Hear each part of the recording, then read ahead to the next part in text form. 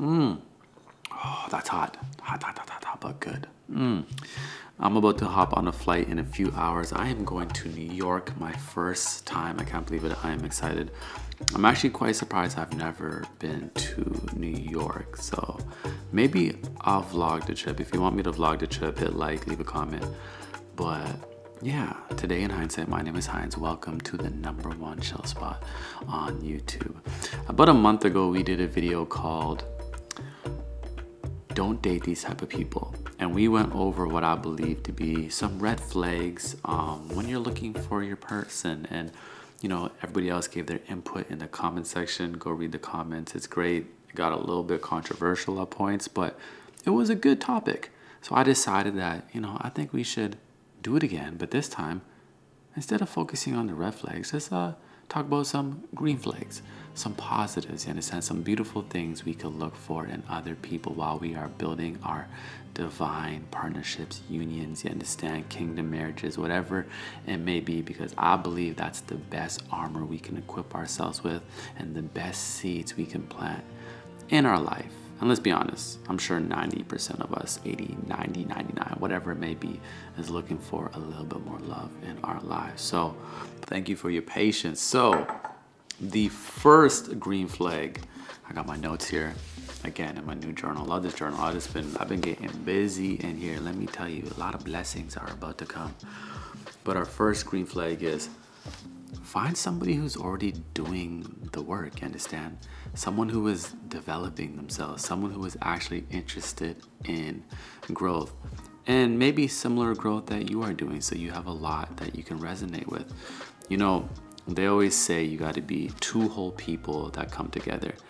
You know, I don't think we are ever whole, but I think there does come a point where you've done a lot of the work you could do by yourself, and the next step is stepping into a divine partnership. Self-love is really the first love, right? But after you build all that self-love and you got this love, what are you gonna do? You're gonna wanna pour it into somebody else, and you're definitely gonna wanna pour it into somebody else's cup who can also pour into you.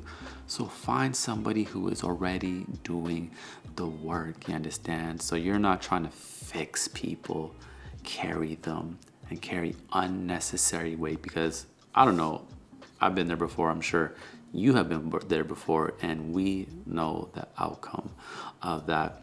I love self-improvement, you know, I love you know, talking about spirituality with I love just anything where we can sharpen each other, because I believe that's what a relationship does, right? You can sharpen each other and you become so intimate that is the catalyst for a whole new level of growth. I believe when you meet the right person, they are like a key that will unlock new depths within your heart. You understand? That you didn't even know were there. But if you link up with a person who's not doing the work, I don't think we're going to discover many depths. Instead, we're going to be digging deep pits of pain and sorrow and grief and regret, and none of us want to do that.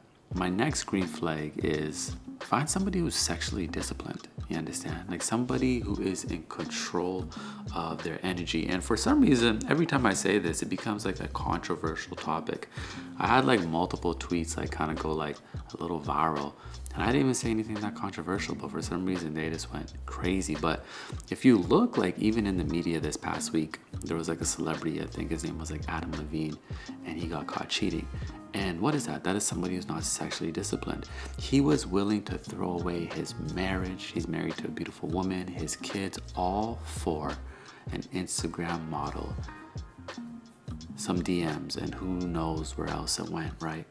Like, this is why I am so strong on lust. And I always say we need to attack it at the root and solve it and heal it, because that can manifest and destroy your life in the future.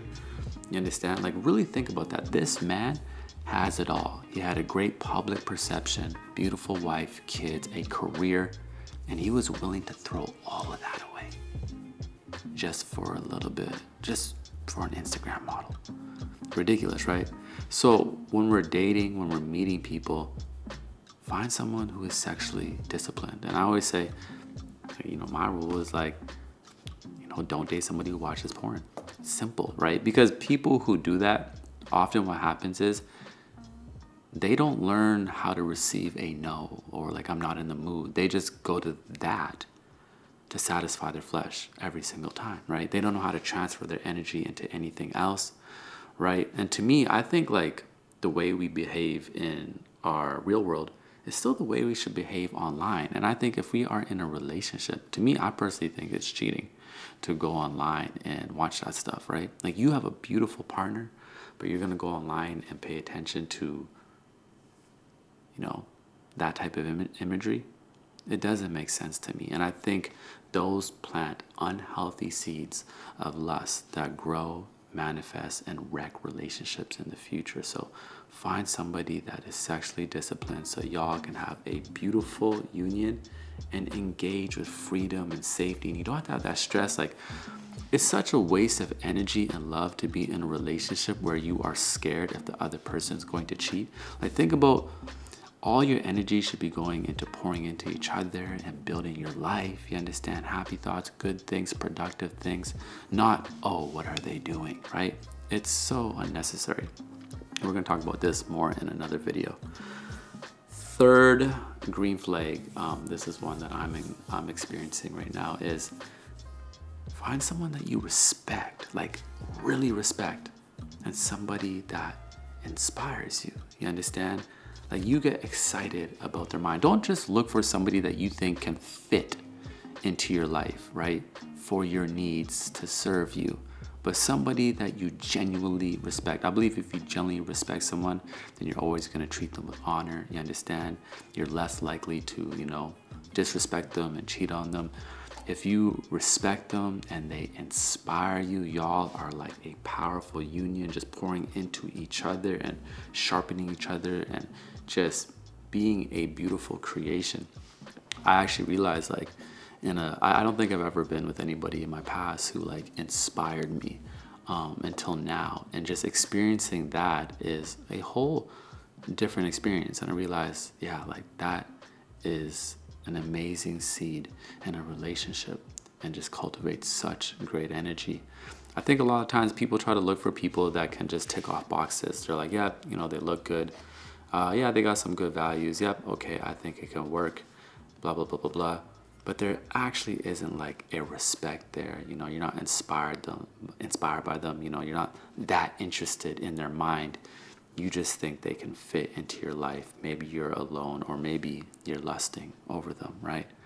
I think starting a relationship off with lust is always a bad seed, you understand? I think starting it off with like respect and like curiosity and love and inspiration and, alignment, right? And no fear, that's a beautiful thing right there. Our next one, we're gonna go quick in this video. We're not gonna spend too much time. Our next one will be somebody that will celebrate your growth, right?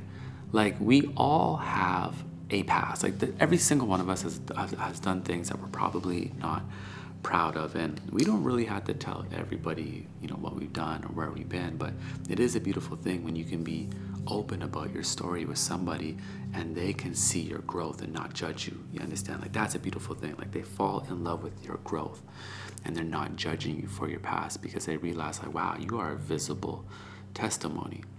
Sometimes people are afraid to tell people about who they truly are, so they mold themselves into a new image, right? And now they're lying to this person, and now you're planting a toxic seed.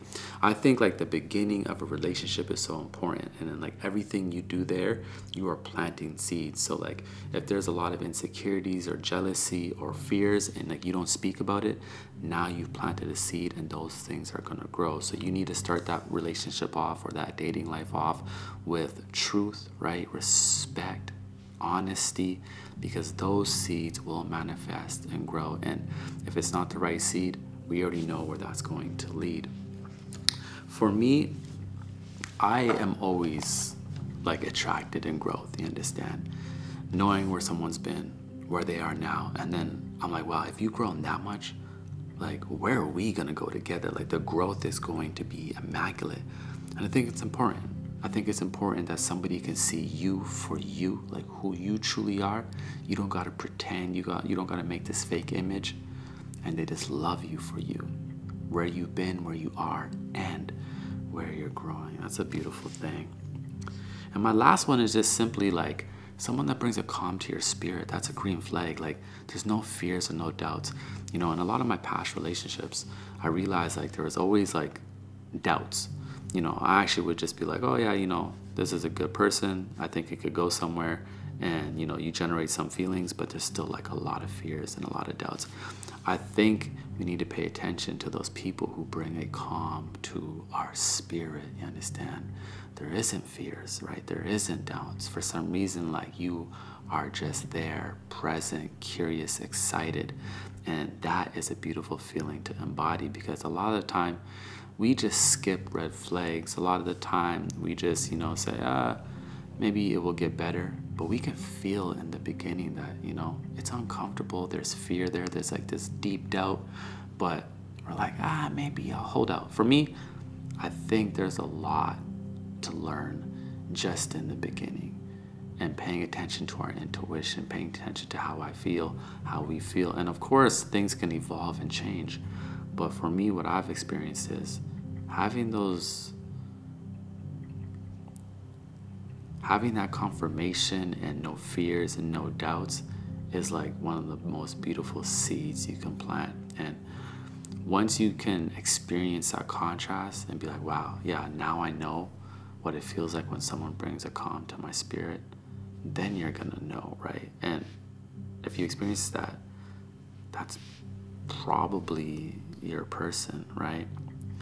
For me, I really think like one of the most important things over the next 10, 15 years is that people really start to develop their communities, you know, their unions, their divine partnerships, you know, their marriages, their family. Because yes, as much as we all have our personal goals and independent goals, you know, I've done so many things in my life, and especially in the last 2 years, I've had so many blessings.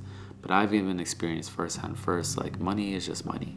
You know, popularity online, it's cool, but it's not like fully satiating. You know, I was watching a video and somebody was saying they were at their grandmother's like 90th anniversary, and there were like 50 people there, 100 people there that all came from her. And that was like a true sign of her wealth. Like, look at all these people, all the love that just came from this one woman, you know? And I understand not everyone's gonna have families, not everyone's gonna go down that route, but I think majority of people do, and majority of people want to. And I think we just need to start to really do the work on ourselves, you understand? Be more conscious of who we are integrating with, who we are connecting with, right? Because when we connect with the wrong people, it takes months, it could take years to heal. And at some point, we don't have to learn any more lessons, you understand? At some point, I think we just gotta be patient, do the work, and meet the right person and go for it, you understand? And build that beautiful life. So those are a couple green flags quickly, you understand? We're gonna have some more videos like this, definitely. I have a flight to catch, like literally in a few hours, and I still have some packing to do because I am a last minute packer every single time. It's horrible. So you don't know, in hindsight, everything is gonna be all right. We powered by shit.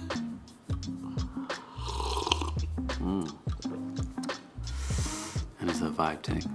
I'll see you soon. Let me know in like the comment section what are some green flags for you, and any other videos around this topic you want to talk about. So we'll get to it. Blessings, friends.